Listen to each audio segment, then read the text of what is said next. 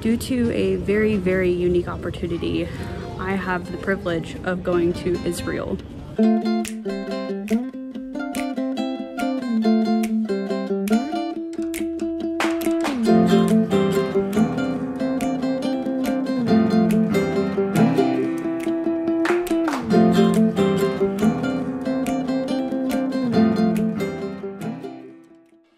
Hello everyone, and welcome back to the channel. I just want to take a quick moment and say thank you to all of our new subscribers. The channel has grown so much in just the last couple weeks alone. So thank you guys for joining the team. And if you're new here and you haven't subscribed, just hit that button down below. We post new content every week. Speaking of new content, this video is going to be a little unusual compared to what we normally do. So the intention was for this to be a vlog. However, I didn't get the opportunity to film in all the ways that I normally do. So this is going to be me walking you through my journey and taking you through the clips that I was able to film and all the things that I learned along the way. Not too long ago, I got the opportunity to go to Israel. And to be honest, this isn't really a country I thought I'd ever have the fortune of going to visit. And my time there was an absolute whirlwind. I got to spend a little bit of time in a handful of locations, not all of which were the most exciting things to see on camera, but I'll explain why in a little bit. But first off, getting to Israel. It was not the most easy country to get to logistically speaking. It was a direct flight, about 5 hours from England, which was nice, but I had to take a COVID test within 48 hours of arriving in Israel, and then another one once I got to the airport. The airport was pretty easy to navigate, pretty intuitive. Most of the signs had an English translation on there, which I appreciate because I don't read Hebrew. And once I landed, I went to a kind of self-service kiosk thing, and at that, it printed off this little blue like visitor's pass. It kind of looks like an American driver's license if it was printed on like a receipt. And then I took that over to border control, and they did all the usual questions, and they wanted to see my COVID documentation, show that I'm fully vaccinated.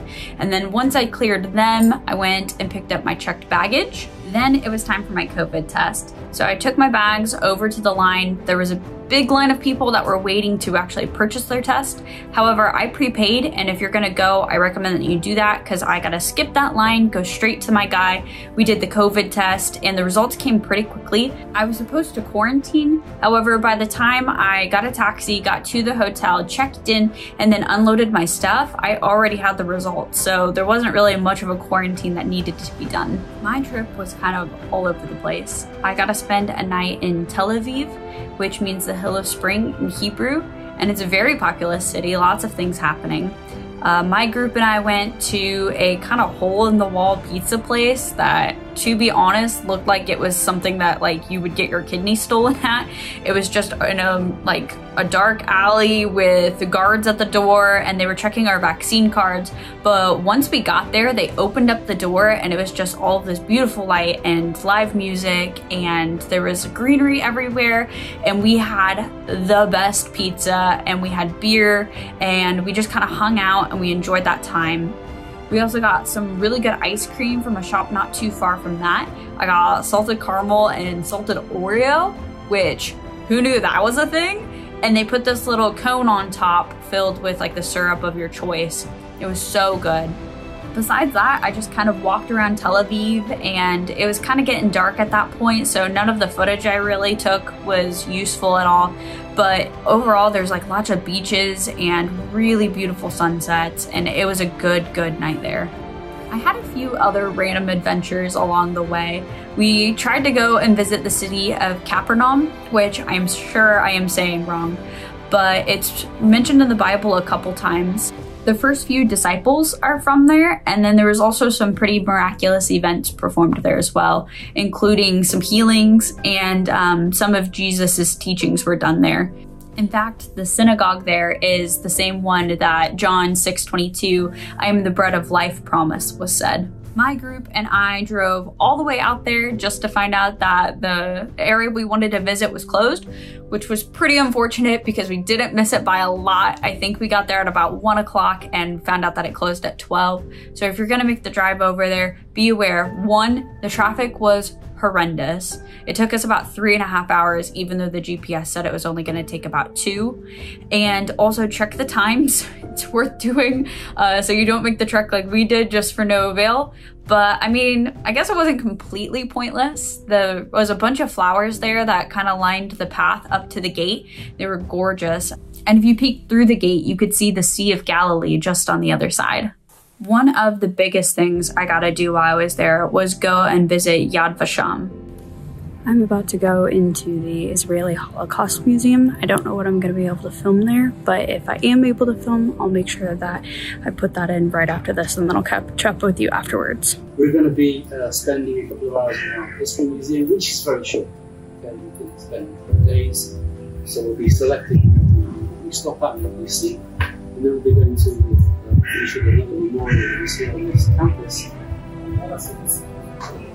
That's the plan for today, okay? The museum there is actually quite massive.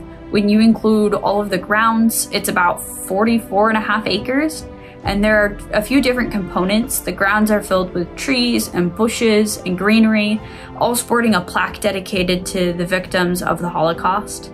Some have individual names and others say stuff like the people of Denmark. And our guide let us know that despite that, there still aren't enough plants to have a dedication to all of the people lost. There's an art gallery as well that we walked through. It's pretty impressive. It's actually the largest collection of art by Jewish people and other victims of the Holocaust. And it's intermixed with memorials that are dedicated to the different parts of the atrocity. There was also an entire, quite large structure dedicated to the child victims of the Holocaust. I think that that area was a good example of just how intentional this museum is. The entire structure was very dark, which was just different than the rest of the museum, and it didn't feel like an accident. The main hub where we spent most of our time, and I wasn't allowed to film that much, was a giant concrete triangular prism looking thing. We did the whole thing in about 2 hours with our guide. However, if you wanted to go through and read every plaque and listen to the audio self-guided tour that you can take, you could probably spend days upon days there. There's just so much to see.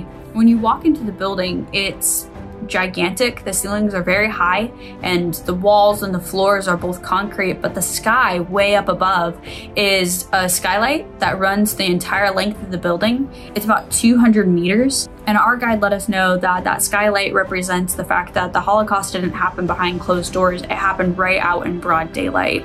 The whole museum kind of zigzags, so as you go through, you kind of swerve to the right and then the left again and then the right again. There's no straight path through, just kind of like history. Like I said, everything is extremely intentional in there. And after about, gosh, we were probably 3/4 of the way through, your feet start to ache. There's not really like a lot of spots to sit, and you're standing on concrete and you're reading all of this stuff, and like your body physically starts to feel uncomfortable. And our guide let us know at that point that that's also meant to be that you're supposed to feel physically uncomfortable while walking through that museum. The last room in the museum is called the Hall of Names. So Yad Vashem is taken from the book of Isaiah, and it roughly translates to a memorial and a name. The museum has a goal to put a name to every victim and every survivor that was subjected to the atrocities of the Holocaust. And our guide let us know just how impossible that is, because there were towns and entire villages that were completely wiped out, and there's no one left to remember and name those people. However, this last room really shows how much work they've done and how many people were impacted by this. The room, as you walk into it, opens up into a large circle, and it's kind of filled with smaller circles. Right in the innermost circle is a deep, deep well with a pool of water at the bottom. And if you take a peek right over the edge of the railing, you can see it reflects a display of photographs that are positioned directly above. And it's commemorating all of the names of the victims who remain unknown. The outer edge of the room is filled with hundreds and hundreds of binders. And at some point, the binders just kind of come to an end before they finish wrapping the whole room, and it's supposed to be space left for the testimony that's yet to be given. At the very end, you come outside to a beautiful sight of the Jerusalem forest, and it's just kind of feels like you can breathe out a sigh of relief. If you are ever in Jerusalem, go and see this museum. It's absolutely breathtaking, and I did no justice to explaining all of the things that you see throughout the entire museum. Last but not least, I went to Jerusalem for a day. Like, how can you go to Israel and not go to Jerusalem? So first off, this was very different than what I thought it would look like. I don't know whether it's just like Sunday school classes giving me a wrong idea, but I thought it was gonna be really flat, and it wasn't. Like, everything felt hilly, like almost mountainous. There was even some parts, we entered through Jaffa Gate, and if you looked out, you could see Bethlehem over the ridge, and it's just hills upon hills leading up to it. And once we were inside Jaffa Gate, it also felt way different than I imagined. And this part has probably contributed to COVID. Just the videos I've seen, it felt like it was packed with people, and it was kind of scarce. Like, there wasn't that many people, which kind of made the vendors a little bit more edgy, I think, than they might be before. Most people were very sweet.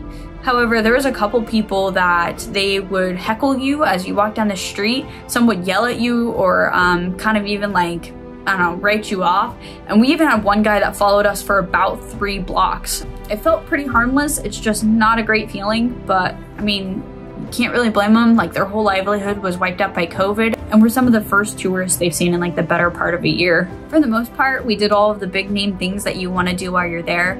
We went to the Mount of Olives, and we peeked into the Garden of Yosemite, which was another thing that was closed when we went to go see it. We also went to the Wailing Wall, or the Western Wall, and it was way bigger than I had imagined as well. It's about 60 feet high and over 1,600 feet long. When you get there, they have security checks at every entrance, just like bag checks and metal detectors, things that you would see at important monuments. And they also had hand washing stations throughout. So you would see like mothers bathing their kids, or people washing their hands before they went up to the wall. They had a few places that you could get paper. However, I would probably bring your own if you were gonna go and you wanted to write a prayer, just because they might not have it there when you go. After people would write down their prayers, they'd go up to the wall and they'd put it into the cracks of the wall, and then you would see them walking backwards because they don't want to turn their back on the wall as a sign of respect. The wall itself was divided into males on the left and females on the right. The male section was quite a bit bigger, and our group had to split up for a short period of time and then rejoined after we got to spend our time at the wall. That seemed to happen more times than I might expect throughout the entire visit. Like, if, for example, if we wanted to find a bathroom, the male bathroom always seemed to be right exactly where we would want one, and then the female bathroom would kind of be like off to the side, around the corner, like you'll find it when you find it kind of thing. The food in Israel was so good. We had shawarma pretty much at every opportunity that we got. It reminds me very much of a gyro, like the way it's cooked, it's rotated and then it's sliced, similar to like how a gyro is. And then pretty much every time we had a sit-down meal, they would bring pita and hummus, and then sometimes a variety of other things.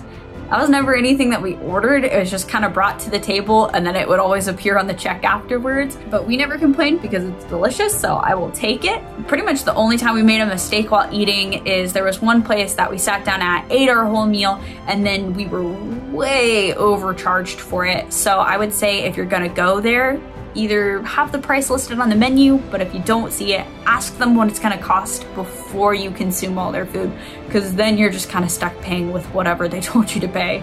Last but not least, my favorite location that we went to, the Church of the Holy Sepulchre. It's located in the Christian quarter of Jerusalem, and it contains two of the most famous sites in all of Christianity. This area alone is breathtaking. I have no words. Beside me is the stone in which Jesus died on. I also got to visit the stone in which they anointed his body, and then the tomb that they laid his body to rest in. There is definitely something incredibly special about this place. Not just the significance of it, but just the pure beauty of it. The walls, the ceiling, the floors, the paintings, even the ceiling behind me. I mean, it looks gorgeous. At first I thought it was a painting, but when you look closer, it's all individually laid tiles. There's so many different religions and sections of religions that are all competing and vying over for the same space, that you'll see even different types of artwork in here. So behind me, the ceiling, part of it is painted, which is the Greek Orthodox side, and part of it is tile, which is the Catholic side. There are so many denominations throughout the entire property, and like I said in that clip, you can actually see that throughout the art in the entire building. There are several chapels throughout the entire building as well. I'm not smart enough on the subject to label exactly which ones were which, but we got to explore pretty much all of them, and they are all gorgeous in their own ways. I'm positive that there's tons of stuff that I missed, but my favorite things we got to see were the rock in which Jesus died upon, which was one of the first things that you see when you enter the building. It's just off to the right and it's encased in glass. But if you go up the very steep stairs to the top, there is a small area that you can kneel down on, and then you can reach your hand down a hole, and the hole goes to about your elbow. Right next to that rock is the stone of Yunction, which I'm probably saying wrong again, but it's the stone in which Jesus's body was laid to rest and then removed from the crucifix when it was being prepared for burial and being anointed. It's one of the first things that you see when you walk into the church, and many people come to pray beside it, kiss the stone, lay their objects upon it so they too can become anointed with the oil. And just down the hallway from that, in the very next room, is the tomb in which his body was set to be buried before the resurrection, which is why the church is also known as the Church of the Resurrection. They allow you to go inside. It's kind of a two-part vessel. The first part is a small circular room, and then if you duck under a very short archway, there's another very, very tiny circular area that is a small shrine. It only fits about 2 to 3 people, and it's lit with candles, and it's gorgeous, and it's just very, very special to be a part of it. The church was an incredible sight to see. If you have even the smallest ounce of religious bone in your body, it's worth going to. And even if you're not religious, it's an incredible place to be. You can feel it in the air when people are walking around, how truly powerful it is. And COVID kind of made this experience extra special. In some ways, we were talking to a priest, and he let us know that before COVID, sometimes the line was 2 to 3 hours long just to get into the building, but we walked straight in and didn't even know the wiser. It was a once-in-a-lifetime experience to see this building the way it was while we were there. And that was my trip to Israel. Like I said, kind of an unconventional video, but it was also kind of an unconventional trip. Thank you guys so much for watching. It was a lot of fun to make this one. It was an experience of a lifetime, and I hope you guys enjoyed it as much as I did. If you're new here, don't forget to hit that subscribe button down below. We've got new videos every single week. Hit the notification bell so that way you're notified when they're updated. And don't forget to follow us on social media. All those links down below. Thank you guys so much for watching. Bye!